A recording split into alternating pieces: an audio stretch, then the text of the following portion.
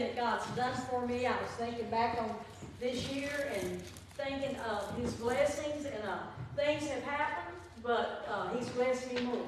And that's what I was thinking about regarding my oldest son, that we're having such a time with his health and everything. And so he calls me. He said, "Mom, I know something's real bad wrong with me." And I said, "Yeah." I said, "It may be." I said, "We're really, not sure now, but it may be. But I can promise you one thing, and don't you ever forget it. God is bigger than whatever it is." And so when you old as I am, 78, you know that you're anchored into something so marvelous. And the older you get, the more, I guess, you think about what God has done, what God is, and what God has done for you and your whole family. And we raised those kids when they were little until they got grown with no doctors or anything. And God's always taken care of him. And I told him about that yesterday. So I just want you to pray as we go through this. I thought about this song. Somebody says, "Well, you shouldn't sing such a sad song." Well, it's not a sad song to me. I said, this song gives me hope, and one of our favorite people in the world love this song, Eloise. I have traveled through the long, dark night, out in the open sea, faith alone and sight unknown, and yet His eyes were watching me, and the anchor holds, though the ship's been battered, the anchor holds, though the sails are torn. I have fallen on my knees as I face life's raging seas. The anchor holds in spite of the storm. I've had visions and I've had dreams. I've even held them in my hand,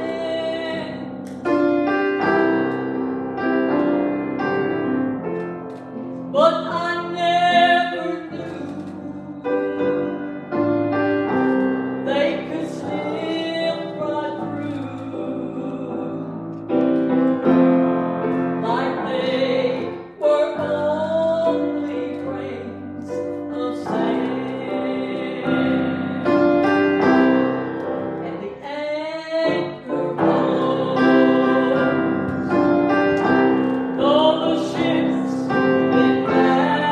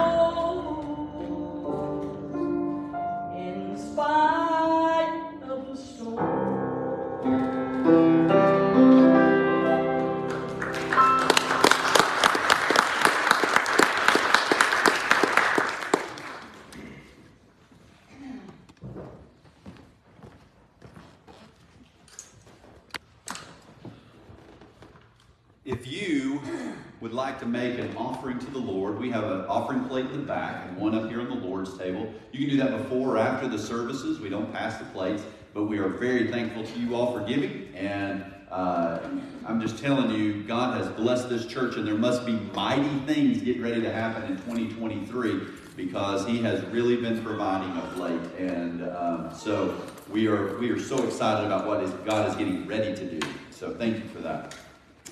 I thought we would do a little something different today for prayers and praises, because sometimes we look at the prayer requests and we don't really pray for those people. We're just like, yeah, be with everybody that's on the prayer request list, you know? And it would be different if Sarah McMahon's friend, Krista G., who is a pastor, she and her husband Kelly are pastors in Iowa. Is that right, Sarah? She has stage 4 breast cancer, or stage 4 cancer.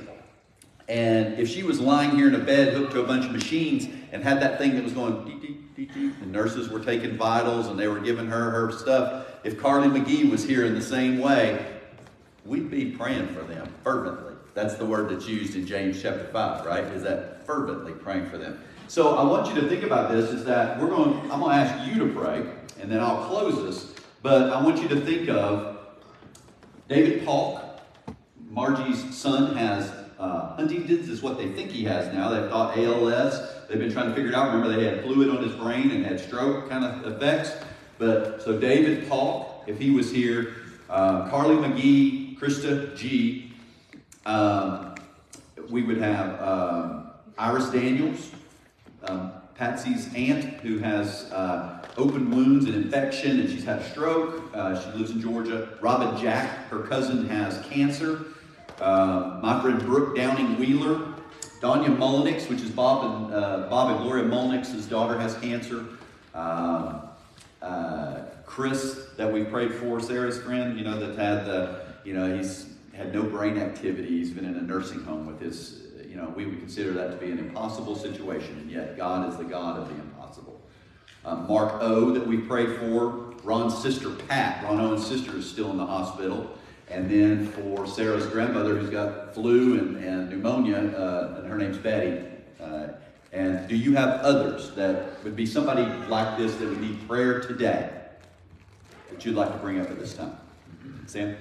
My dad got a pretty frustrating thing where his doctor said, "Oh, we're scheduling you an emergency appointment with an oncologist." But that emergency appointment was scheduled a month and a half ago for the 27th of this month. And he's just like, for what? And they wouldn't tell him. So he's just been sitting 2 months, for 2 months in limbo. Yeah. Okay, so that's the same staff. Anybody else before we go to the Lord in prayer? I just heard from a friend of mine this morning. I hadn't heard from her in a week, which is really odd. So basically, she's had a headache for 4 weeks now. Went to several different doctors and hospitals over those 3 weeks, 4 weeks, and passed out last Sunday morning in the shower. Rushed into the hospital. She has a brain bleed. Her name's Katie Cherry, and she's 51, so she's not old at all. So it was good to talk to her, but at the same time, we need to pray for her. Okay.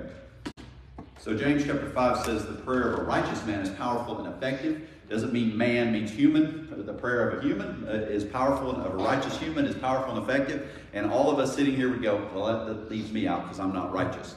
Actually, you are. If you're a Christian, the blood of Jesus makes you righteous in the eyes of God. And so I want us to bow our heads and to pray silently to yourself and lift up whoever God lays on your heart this morning. And I know that was a big, long list of folks. But yes, James. Nora, you want to tell everybody? We got to praise. Okay. You want to tell everybody? We went for an ultrasound on Friday, so Ashley and I are expecting another. Wow.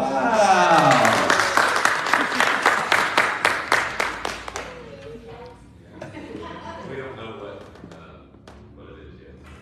Due date's July 31st. Great date. Jill's birthday. No, our Oh, anniversary. anniversary. Sorry. I knew it was an important day. Congratulations, guys. That's awesome. Yeah. So let's bow our heads, and then I will close this. I'm going to give you a couple of minutes here in silence, and you lift up. I want you to believe. I want you to have the faith that God is listening. Mary told, she was sitting there asking the angel, "How am I going to have this child, Jesus?" And he said, "With God, all things are possible." And so let's remember that. All right, let's pray.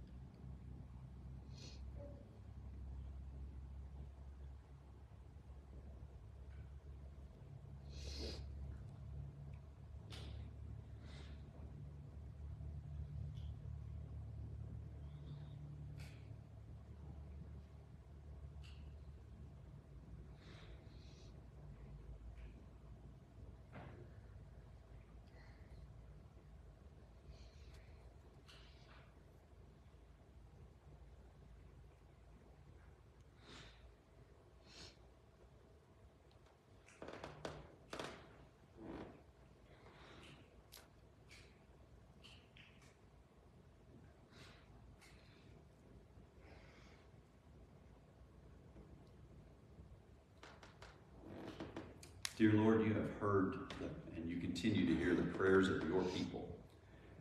You have called us to pray. You said pray without ceasing. You tell us in John 14:14 to ask anything in Jesus' name and it will be done. And we claim those promises today. We ask that you would hear us as we call out for all of these folks that we have mentioned here today. And I know Margie wrings her hands every day for David Paul and his health as her son.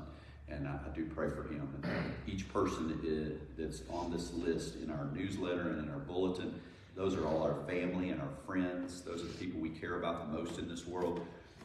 We bring them to your feet because they may need jobs, they may need salvation, they may need their marriages fixed, or they may need help with their kids. We ask that you would bless James and Ashlyn and Nora and bless Ashlyn's pregnancy, Lord. We ask that you would bless our church. That you would bless all of our folks who aren't here today, that are traveling, that you give them safe, easy travel. Bless Mark and Marcy as they're helping renovate their son's home in Clearwater, Florida. And Lord, give us safe travel today as my family headed for Knoxville for a day. And bless our service projects this week as well, Lord, and at the People's Table. Come join us in this service. Lead this service today, Lord. Prepare our hearts and minds to receive you in Jesus' name. Amen. This time the children can come forward for the kids' message.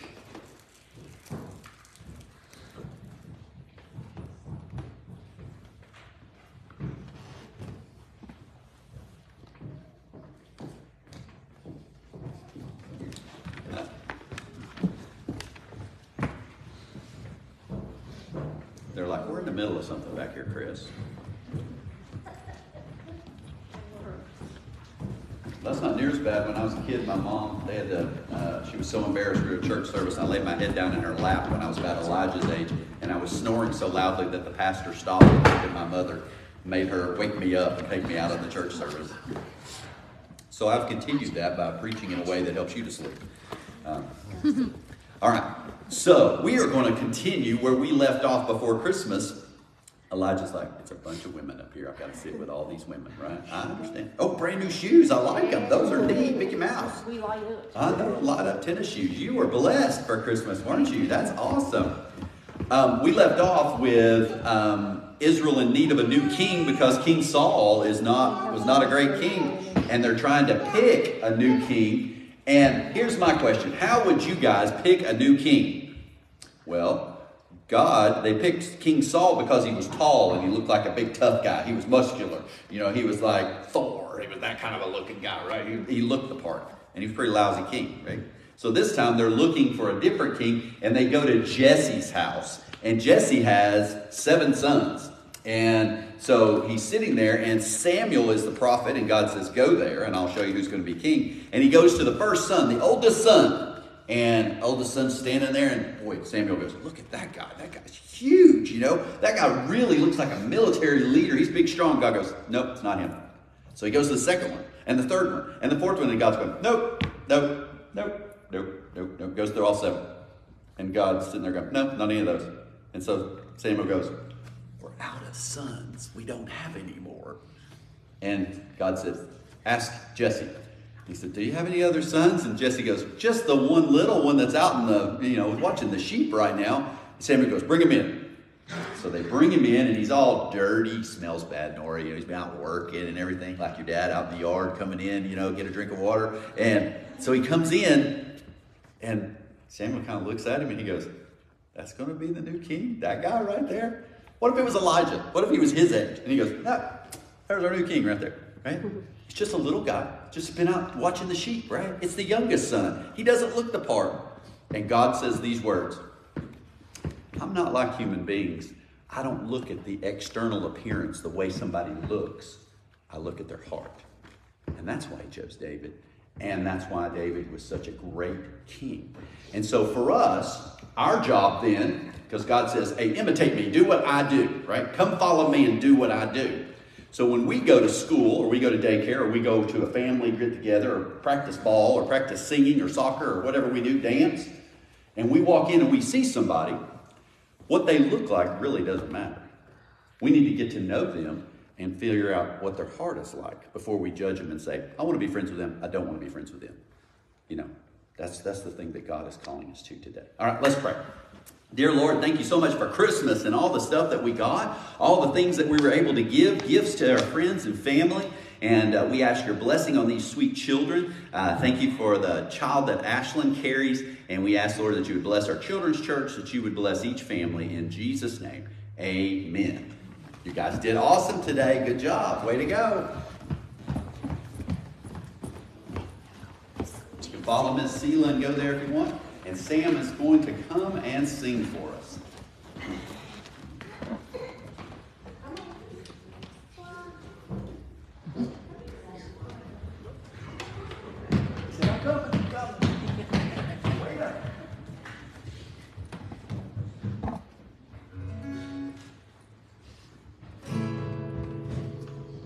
We were talking about not being righteous enough to be the one who's praying, and absolutely, God did so much to make us righteous.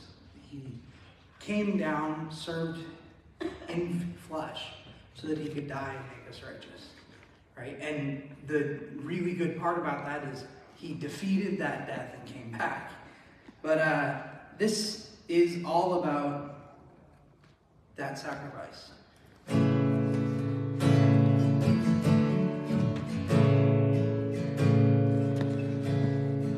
Underdressed, you justified. You tore down strongholds, justifying. The beggar's cup was filled with grace. Now I'm seated with the King. Your kindness leads me to repentance. You canceled death, you served my sentence. My inheritance is overflow, 'cause I'm seated with the King. Search me, I know your words are true. Vindicate me, consecrate me, make me one with you.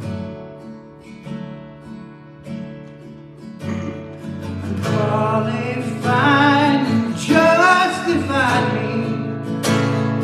Tear down strongholds, justify me. The beggar's cup is filled with grace.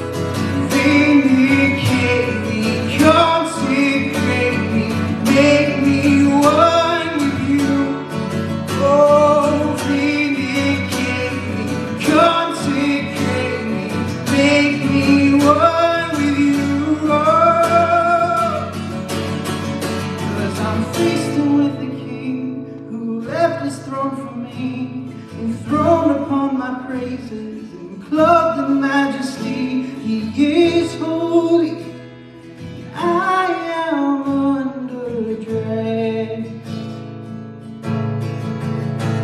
I'm feasting with a king who left his throne for me. Forgiveness isn't fair, but it's my reality. He is holy, and I am underdressed. I'm feasting with a king who left his throne for me, enthroned upon my praises, clothed in majesty. He is holy, and I am underdressed. Search, prune me, I know your words are true. Vindicate me, consecrate me, make me one with you. Oh, vindicate me, consecrate me, make me one with you. Oh, I'm feasting with the King who left his throne for me, enthroned upon my praises and clothed in majesty. You are holy, but I am underdressed.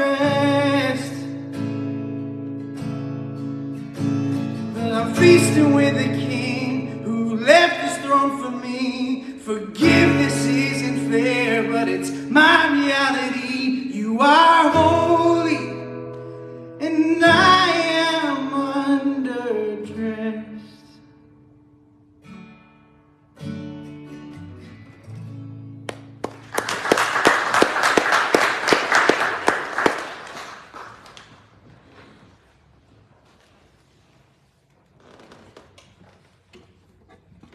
I want you to understand how blessed you all are, because do you know that Margie sometimes doesn't choose what she's going to sing until she sits down right there and whatever God's written on her heart. She's praying about it. She's asking, what do you want me to sing today, Lord?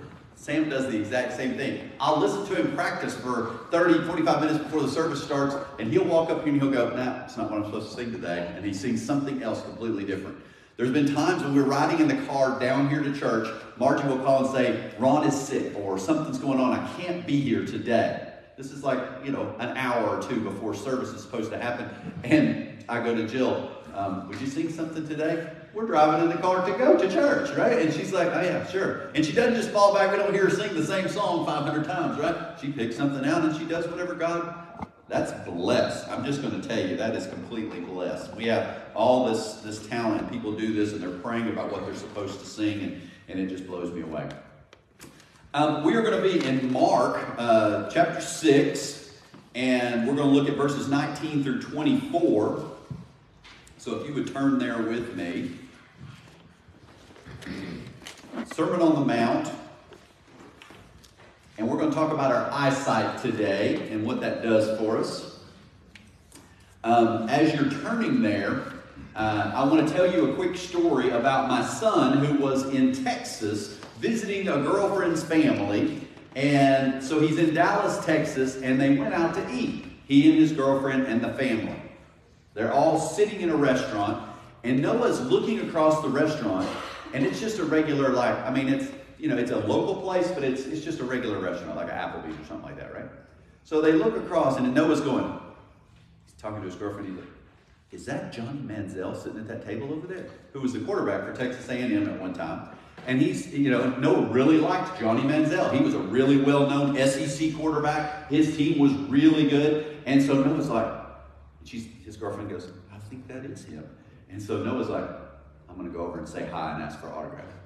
And she goes, don't bother him, he's eating, don't do that. He goes, I'll wait till he finishes, and before he gets up, I'll go over there and see if he'll sign me an autograph. Because he really liked this guy. And he wasn't going to sell it, he was going to put it on display, right, in his room or his office. So at the end of, you can see they're kind of finishing up, it's Johnny and another guy he's sitting there with, and Noah walks over, and he's standing at the table, and he kind of just goes, are you Johnny Manziel? And he goes, yeah. And he goes, would you be willing to sign this autograph for me? I'm sorry to disturb you. I know you guys have been having this meal. Would you sign this? Johnny signs it for him, and Noah comes back over to the table, and he's going, shows it to everybody, goes, Johnny Manziel right there, whatever. And the girlfriend's dad goes, who's the guy he's with? And Noah goes, I don't know, some other guy. And he goes, I think that's Von Miller.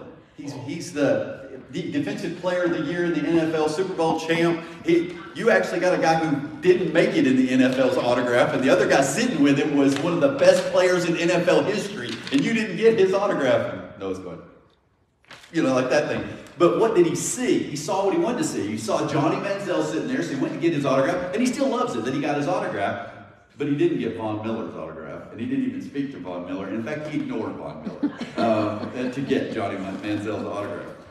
So, which I thought was just hilarious. So let's talk about what we see. Let's talk about our eyes here. So beginning in verse 19, chapter 6, it says, do not store up for yourselves treasures on earth where moths and vermin destroy and where thieves break in and steal. But store up for yourselves treasures in heaven where moths and vermin do not destroy and where thieves do not break in and steal. For where your treasure is, there your heart will be also. The eye is the lamp of the body. If your eyes are healthy, your whole body will be full of light. But if your eyes are unhealthy, your whole body will be full of darkness. If then the light within you is darkness, how great is that darkness? No one can serve two masters. Either you'll hate the one and love the other, or you'll be devoted to the one and despise the other. You cannot serve both God and money. Now, let's talk about our eyesight for a second in terms of what we see. Now, if you grew up on a farm, why did you put blinders on your horse or on your mule or your donkey? Why the blinders? Why when you go to Churchill Downs to go watch the biggest horse race of the year, do they have blinders on these animals? What's the point? Distractions. Distractions. How we see stuff. And have you ever noticed, if you're anything like me, that what I feel like happens to me every day is that Satan has these carrots on a stick. If you had a mule or a donkey that was really stubborn and wouldn't do anything, they used to put a stick out in front of it with a string on it, and it would have a vegetable on the end of it, and you put it out in front of the animal to get him to move forward.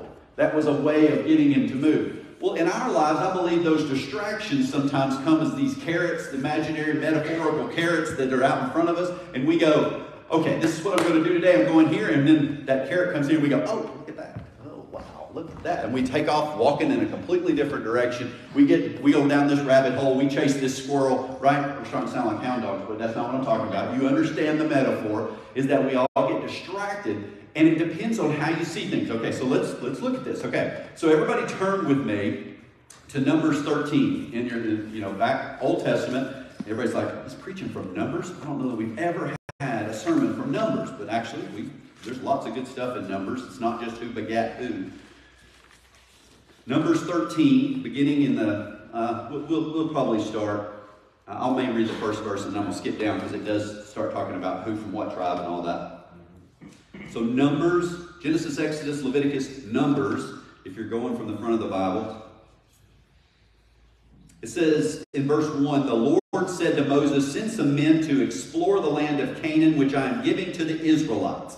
And he sends one from each of the 12 tribes, and they're listed there for you in those next verses. If you jump down to verse 16, it says, or 17, it says, when Moses sent them to explore Canaan, he said, go up through the Negev and on into the hill country, see what the land is like and whether the people who live there are strong or weak, few or many. Okay, so let's skip down to 21, and it says, so they went up and explored the land from the desert of Zin and as far as Rehob toward Lebo Hamath. They went up through the Negev, that's a desert, and came to Hebron, where Ahiman, Shishai, and Talmai, the descendants of Anak, lived. Hebron had been built 7 years before Zoan in Egypt. When they reached the valley of Eshcol, they cut off a branch bearing a single cluster of grapes. 2 of them carried it on a pole between them, along with some pomegranates and figs. That place they called the valley of Eshcol because of the cluster of grapes the Israelites cut off there. At the end of 40 days, they returned from exploring the land. They came back into Moses and Aaron and the whole Israelite community of Kadesh in the desert of Paran. There they reported to them and to the whole assembly and showed them the fruit of the land. They gave Moses this account. We went into the land in which you sent us, and it does flow with milk and honey. Here is its fruit. Remember we talked about milk and honey being, that tells you it was a tremendously flourishing land, because that means there was lots of, if there's lots of milk, that means there's lots of animals, cattle, camels, donkeys, sheep, goats, those kind of things. Those things have to have grass and, you know, all the different types of wheat and all those things, right? It means those things are growing. And if it's flowing with honey, that means there's lots of bees, which means they are, you know, doing the flowers, pollinating everything. And so it's really a good place. That's what it says, flowing with milk and honey. It's awesome. And so went into the land in which you sent us, and it does flow with milk and honey. Here is the fruit, but the people who live there are powerful, and the cities are fortified and very large. Keep that in mind, right? How many of y'all been to New York City? First time when you walked through New York City, what was it like? Especially if you grew up in Santa Fe, or you grew up in Bonner, or you grew up in, small town Tennessee. Oh my goodness. That was the most daunting thing to me in the whole world, is seeing those big, huge buildings. We even saw descendants of Anak there. The Amalekites live in the Negev, the Hittites, Jebusites, and Amorites live in the hill country, and the Canaanites live near the sea and along the Jordan. Then Caleb silenced the people before Moses and said, we should go and take possession of the land, for we can certainly do it. But the men who had gone up with him said, we can't attack those people. They are stronger than we are. And they spread among the Israelites a bad report about the land that they had explored. It says that they're stronger than we are. Now, Margie, do you think that they stopped long enough and went over there and said, okay, we're going to arm wrestle. Let's put it right here, big man. Let's see what you got. Let's see if you're stronger than me, right? Or they were like in a ring going, all right, let's see who's stronger, me or you. No, they simply looked at them and determined, you look stronger than me. Does that mean they were stronger? Please understand that. If you've ever played sports in your life, Catherine coaches a team right now. If you walk out on the floor in a basketball game and the other team is a foot taller than you in every way, you assume they're going to beat you. You don't know how they play basketball, but you're going, I think we're going to have trouble today. These are some pretty big girls that we're playing, right? I mean, you know what I'm saying? Is that what we see is not necessarily the truth. And so it says they're stronger than we are, and they spread among the Israelites a bad report about the land they had explored. They said, the land we explored devours those living in it. All the people we saw there are of great size. We saw the Nephilim there with descendants of Anak come from the Nephilim. We seemed like grasshoppers in our own eyes, and we looked the same to them. What is God's will for them? What did God tell them clearly and communicate to them in a loving and kind way? What should they have done? Go. Simple, isn't it? Step one, go. Go into the promised land. That's what he had said. I've prepared it for you. It's going to be your land. Go. They, with their own eyes, looked in it, and what did they decide? Look at the next verse, verse 14, verse 1. Chapter 14, verse 1. That night, all the members of the community raised their voices and wept aloud. All the Israelites grumbled against Moses and Aaron, and the whole assembly said to them, if only we had died in Egypt or in the wilderness, why is the Lord bringing us to this land only to let us fall by the sword? They've just looked around. That's all they've done. And yet, that's what we do every single day. But whether it's possible for God to fix this person or this situation, we look at it and we make assessments based upon the limited amount of knowledge that we may have or experience that we may have. And we say, God's not big enough to fix this. And yet, when Mary is sitting there and she knows without a doubt that she's not had relations with a man at all, and the angel comes and says, you're getting ready to have a kid, she says to him, how is that possible? And he said, with God, all things are possible. And so for us, when we have to be careful how we use our eyes, because when God says to Jonah, go to Nineveh and preach, he says, I want you to go there because those folks are really lost. Jonah says, no. And he gets a ticket, goes and buys the ticket to get on a ship, and goes in the opposite direction to a place that is known for what? What is Tarshish known for? Number one thing, gold. It's the place where they mined gold in the old world. Why would you go to the place where they mine gold? It's flourishing. There's lots of good stuff there. Your economy is doing well. The people are, there's a chance to get rich there, Ted. You know what I'm saying? I mean, that's why he's going. It's the distraction. Let's go here. It's the same thing we do. The world, we look around and we go, let's go move. Let's go get something to eat.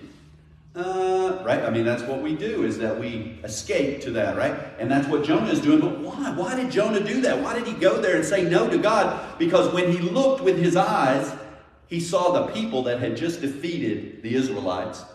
They had put his family and friends' heads on stakes all along the road in their version of shock and awe to scare the living daylights out of anybody else that would come up against them. And so he said, I hate those people, and there's a risk that they're going to hurt me because I've seen with my own eyes what they did to my family and friends. And he said no. In our lives, we miss blessings so much because we look and we say, I don't think so. Or we look with our eyes and we see, right? Now, you all have heard me say this, is that when Jill and I were looking for houses in Knoxville, Tennessee, she and I were looking online and the internet because there were so many houses for sale. At the time, the market was nothing like it is right now. People were hurting trying to sell their houses. And so she and I were looking, and we saw this one at this auction, and we went, oh, that's a great house. It's beautiful. And Jill goes, we might be able to get that house someday. That would be awesome. We could put a bid on that house. And we're just kind of like that warm feeling of it's a home, and we're going to have, and we get in there and we decide this is how much we can bid on this house. And we get in there and we're like, we're not going to go $1 over this amount. We're not going to get caught up in the auction. And, Lord, please let us have this house for this amount. We're your people. Chris is a pastor. I work at a church with him. We're good people. We deserve this home. Oh, come on. You said those words. I attend church every Sunday, Lord. I'm a faithful member of the discipleship Sunday school class, right? I mean, and we get in there and the auction starts going, and it's going and going and going. And we're bidding. It's going up. We're bidding. It's going up. And it gets up to what we said was our top, real top. Jill's sitting there, and I hit that last. That's it. And she goes, and somebody bid one level higher, and she goes, okay, go one more. And I went $1,000 more than what we had said, and then it just kept going, and it sold for like $50-something thousand above what we were willing to pay. And Jill goes, I could hear the, that disappointment sigh that you do. And we both were like, Lord, that would seem like the perfect house. It was just the perfect opportunity in such and such neighborhood and all this other kind of stuff. Year or more passes. Celia comes home. It's Christmas time, just like what we celebrated. And she goes, Dad, I want to do something fun tonight. And I said, what? She goes, I want to go look at some houses that are decorated up and everything and see them. I love looking at the lights. I want us to go see this in these neighborhoods. I'm like, oh, that sounds cool. Let's go. She goes, I've heard of this one house. We have to go see it. And I said, cool. She goes, it's not far from here. And I'm like, okay. And so she starts telling us, turn here, turn here, turn here. And I was like, Jill, I think this is that neighborhood where that house we were trying to buy is, right? We tried to buy online. And she's like, oh yeah, that was the name of the neighborhood. We get ready to turn in, and there's traffic at the road. You can't turn into the neighborhood. It's a subdivision, just like some of you all live in. It's just like Cherry Grove, right? That you're right there, and you can't turn on Campbell Station because the traffic is backed up to there. And you're like, what's going on here? And we do and we go all the way to the back of this neighborhood, and I go, hey, this is... And I'm looking, and the house that we tried to buy is sitting right here in the cul-de-sac. And directly across the cul-de-sac is this other house that is decorated like the Griswolds, and it has 52 of those blow-up things in the yard, and it's going, it's a small world. And it's going, those reindeer. And I mean, it's blinking, and it's flashing, and there's lights and noise, and every car is sitting there, and kids like Nora are going, look at this house. And you can't even get out of the driveway of the house that we were going to buy. And Celia goes, it's been like this for weeks. And I was like, dear Lord, thank you so much that we didn't buy this home and that we would be stuck in it across the street from the Griswolds, right? I mean, you know what I'm saying? Is that would have been a nightmare to live in that neighborhood because the traffic was gridlocked in there all the time during the holidays. And I'm thinking, mean, I was like mad at God because he didn't let us have that house that we wanted, right? And God says, hey, we got to put those blinders on if we can. We got to get those attached to the sides of our head so you can actually do what I tell you to do, right? You say you're my personal representative, Chris Caldwell, but you're getting kind of off track here and off track here and off track here because of what our eyes tell us. I stood yesterday at the FCA. They had a thing called Courts for Christ yesterday, a basketball event in Lewisburg, and I was down there, and they had all these kids there and all these youth and adults, and they said, we're going to have a guy come up and give his testimony, and his name's David Walker. Well, David Walker is who spoke at our bowling event that we had down at Tin Pin back on the 16th of December. He's an FCA intern, and I knew his story, but then he starts talking, and he grew up in foster care.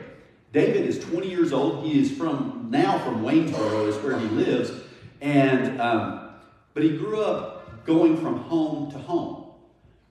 Somebody would take him for a while, give him back. Take him for a while, give him back. And he finally got a family. Can you imagine what it would feel like to be adopted by a family finally? He gets adopted, and I think he said it was like 3rd or 4th grade. And this family lives in Texas, and so he's there, and he moves in. And before long, he's getting the beating of a lifetime. And he doesn't know any better. He doesn't know that this is not what happens in a regular family, and they are physically abusing him. I mean, beating him. And they always beat him in a place and stuff so they can hide it with whatever, a t-shirt or something underneath the shirt to keep the bruises out of sight and all that. And finally, they move around each year so that nobody can get on that they're abusing their kids. The school system can't seem to figure it out fast enough. So they move and they get to Waynesboro, and he's in like 8th grade at that point. And the football coach at Waynesboro, when they moved down there, goes, "You're a big dude. Why don't you come play football for us? We're terrible. We need some warm bodies. We need some big guys like you to come play for us." And he said, "Okay." And he comes in, and the first few days of practice, he goes into a stall and puts on his football gear in the bathroom, right? And all the guys are like, kind of shy there. He's a little shy putting on his stuff, but he did it every day. And then finally, after one of the games that they had, he took off his shoulder pads and his shirt was soaking wet, and he just jerked it off, put on a different shirt. And when he took it off, there's all these bruises on his back. And they're like, "Man, you took a beating tonight. You got bruises on your back from that game, man. You really were in the heart of it. You really," right? He's like, "Yeah, puts it on." So some of the other things go on, and he gets a little more comfortable, so he's changing, doing different stuff through the year. And finally, a coach goes, "That bruise right there would not have been from anything that we did today in practice or the game that we had. Are you okay?" Yeah, Coach, I'm good.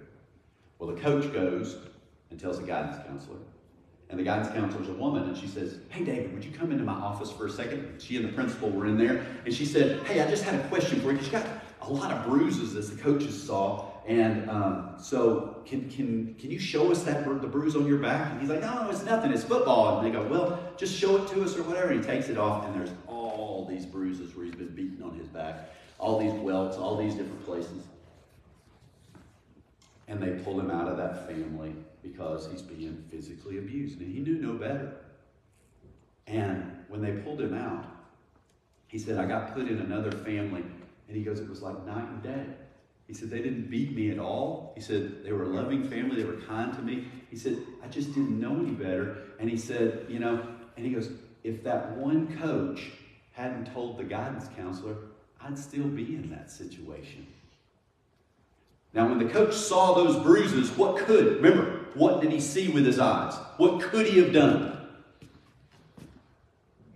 It's football. Toughened you up. Look at the bruises on that man. He's out there still giving his all for the team. You got to love a guy like that, right? Or he could have gone, "Oh, his dad's a little rough on him, but this is, Tennessee, and man's allowed to, I guess, spank his kids, and something must have happened, right?" Or he could have gone, "Man, this kid's being abused, but I'm not getting in the middle of that because I don't want to get in some kind of legal situation. I don't know what that means for my job. I don't know what that means for him. I'd hate to get him in more trouble with his dad than he is right now and get him hurt even more than he is." Aren't those all things that could have gone through that coach's head?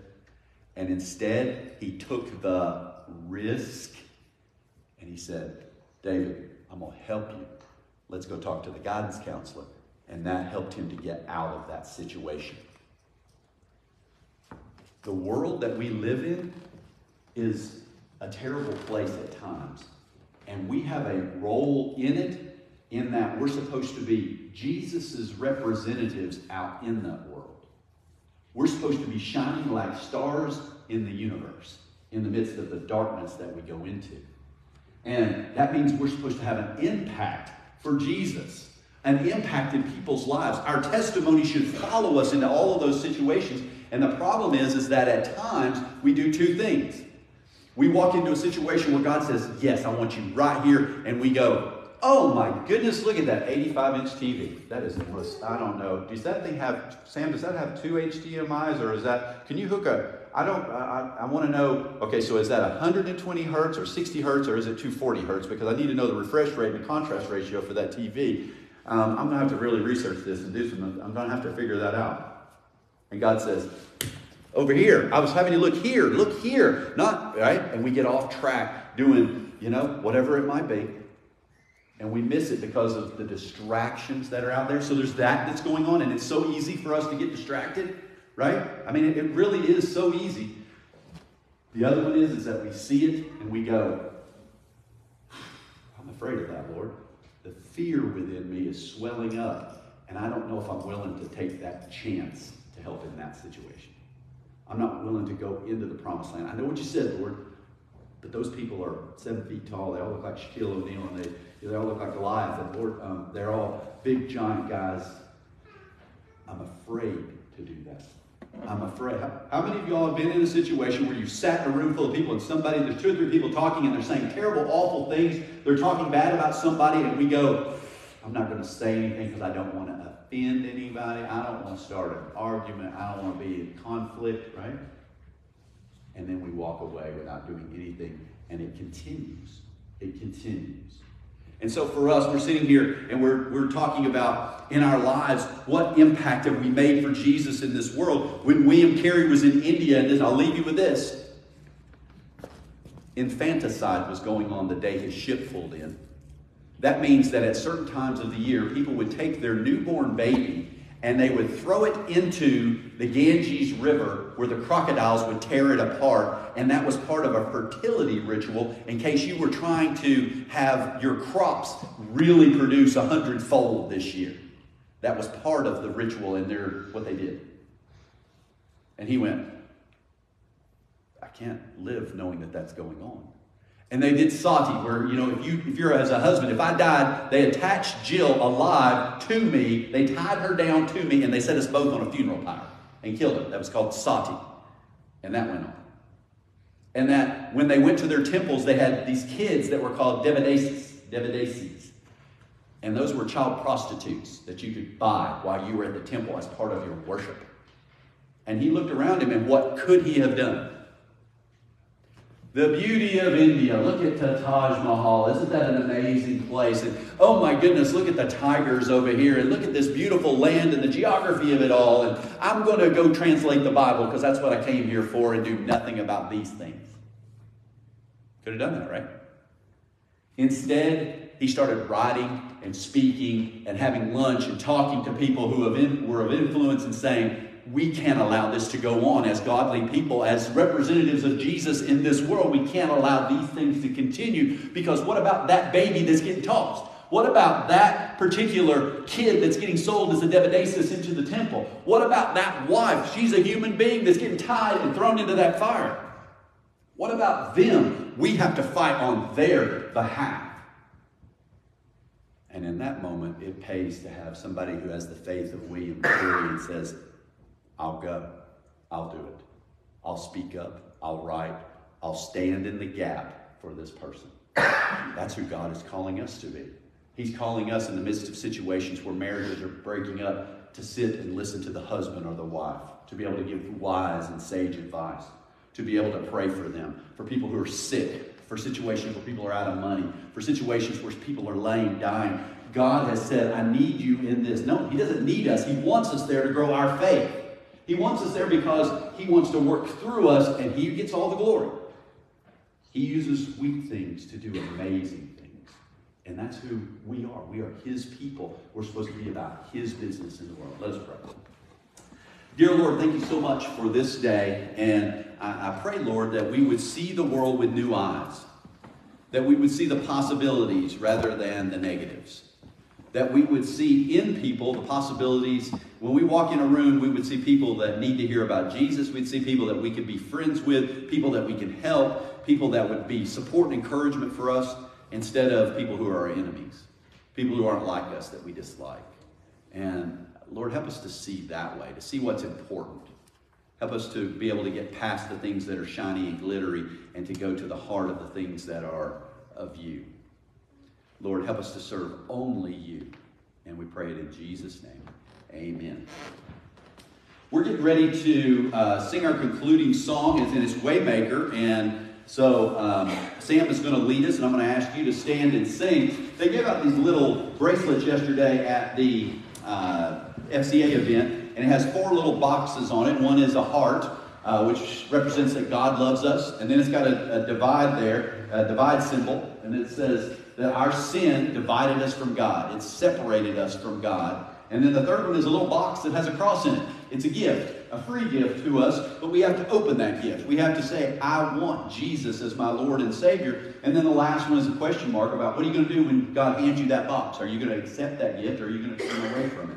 And so today you have the opportunity to become a Christian, to join the church, to come and pray about whatever God has laid on your heart. But will you come as we sing together, Waymaker?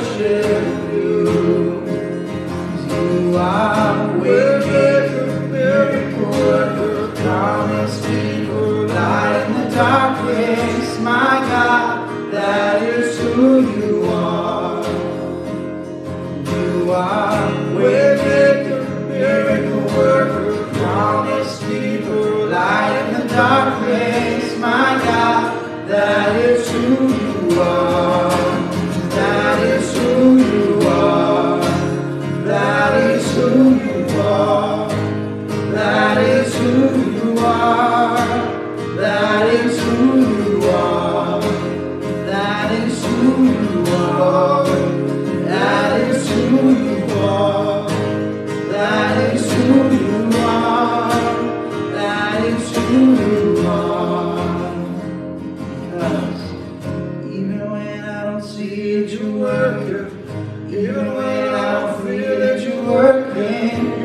stop, you never stop working. You never stop, you never stop working. Even when I don't see it, you're working. Even when I don't feel it, you're working. You never stop, you never stop working. You never stop, you never stop. Even when I don't see it, you're working. Even when I don't feel it, you're working. You never stop, you never stop working. You never stop, you never stop working. Even when I don't see it, you're working.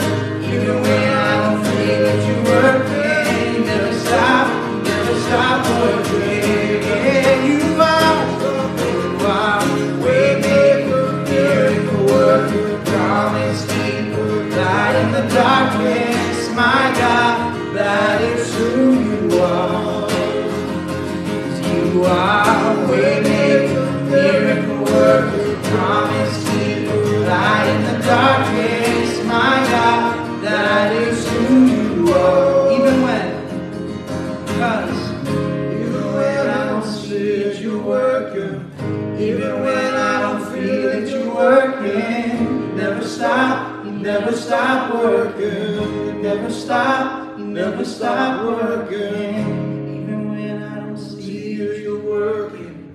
Even when I don't feel it, you're working. You never stop, you never stop working. One more time, you are waymaker. Waymaker, miracle worker, promise keeper, light in the darkness, my God, that is who you are. Would you be seated just a minute? Now this week you'll have the opportunity to go to the people's table and cook and serve a meal for the homeless. And that's Tuesday. And with Bob and Myrtle, if you would like to be a part of that, and come join them. Remember, my friends, Randy and Leah, their church did bags of food for the homeless, for folks that were in need. And so there are levels that you could participate in that program. Ryan might come to you and say, hey, we're doing this. Would you give a check? You might write a check, and that's your involvement in that program, right? Or Ryan might say, hey, come and we're going to pack bags, or Sarah and I, we're going to go buy groceries. Will you come help us buy the groceries? You know, somebody, we have money now. We're going to buy the groceries and get it all ready. So you might be able to do that. Then you might be able to meet at the church and pack the bags, right? Pack up these bags. And then we're going to take phone calls. So we need some people to answer the phones when people call and say they're in need. And then we need to deliver these bags. And you're going to meet the people who get the food if you're at this point. And Randy and Leah kind of did all of those steps. And they finally got to the point where they said, I'd like to meet some of the people that we're giving food to and pray with them, or be able to talk to them about, is there a way I can help them out of that situation? And so Leah said, I'm going to go. And she and another lady, they partnered up and they went out to deliver some bags. And they were going to apartments and houses and all this stuff. And they go to different ones. And they go into this one house and they carry in these groceries. And it's a single mom of 5 children. The lady is obviously addicted to heroin. And the 5 children she has with 5 different men.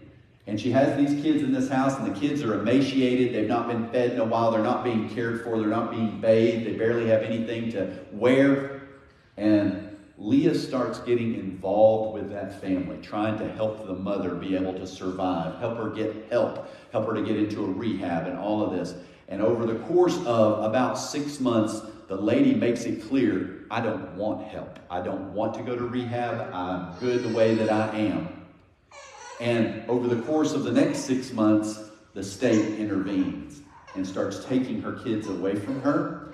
And she gets arrested and put in jail for using. And during the course of all of this, Randy and Leah adopt 2 of the children. 2 go to different family members of theirs. Another gets adopted by a social worker. And those kids are raised with Randy and Leah. What was the difference in those kids' lives between single mom of 5 with 5 different dads who's a heroin addict versus living with my friends in the neighborhood? Being loved and cared for, worked for their best interest, going to school, going to ball games, going to choir things. Night and day difference. because they were willing to step out and go where God had sent them and to be willing. And that's where we sit today. Let's pray. Dear Lord, thank you so much for the opportunity to go serve a meal for the homeless. And I hope that we all just won't stay in the kitchen. And I know this group, they don't do that. But it's easy for a group to go do this and stay in the kitchen all together and talk and all that stuff and never meet the people that you're serving food to. Never meet the folks that are walking the streets or living underneath the bridge or in the cardboard box or in the flop house, people that are addicted, people that are broken. And Lord, I pray that we would invest in their lives, because how on earth are they going to get out of that if they don't have somebody helping them? If they don't have somebody that reaches out to help pull them up.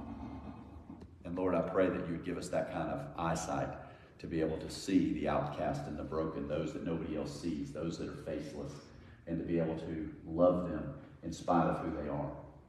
Because that's what you did for us. You loved us in spite of who we are. In Jesus' name, amen. God bless you. Have a great week and Happy New Year to you.